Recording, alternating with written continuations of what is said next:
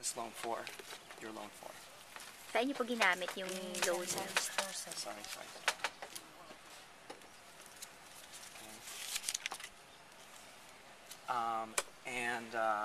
What specifically, you purchase products, you purchase items to sell in your store? Ano po yung binili niyo? Groceries, Cooking oil, canned goods. sugar, refined.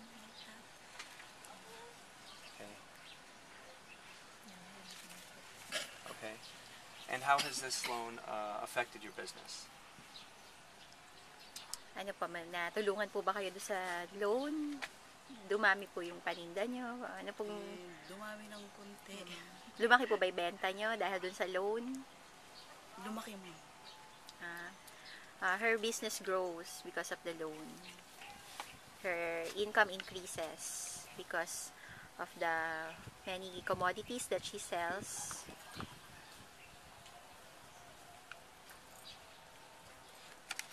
So the size of your business has grown with this loan? Yes. Okay.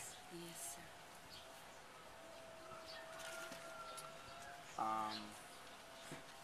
And what are your future plans with your business?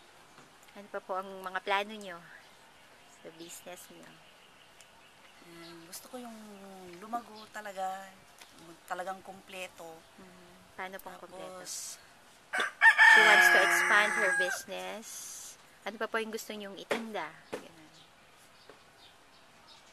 yun lang ma'am, kasi may padadamihin. alaga akong baboy. She also has a piggery. Oh. She also wants to expand her piggery. And she wants more commodities to sell. What are your future plans with your business?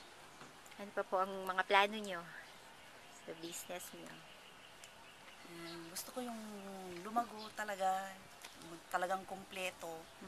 Paano pong kompleto? Tapos, She wants to expand her business. Ano pa po yung gusto nyong itinda? Ganun.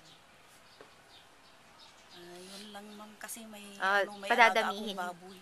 She also has a piggery. Oh. She also wants to expand her piggery. And she wants more commodities to sell. She has a son who is 14 years old that is currently studying now. She wants to support the studies of her son. That's why she wants to increase her income. Finally, the recent floods or typhoon, how has that affected your sari-sari store or your piggery? Naapektuhan po ba? Hindi po kayo binaha. Hindi ma'am sa amin. Medyo mataas ng Their place is at the upper portion. So she did not affected by the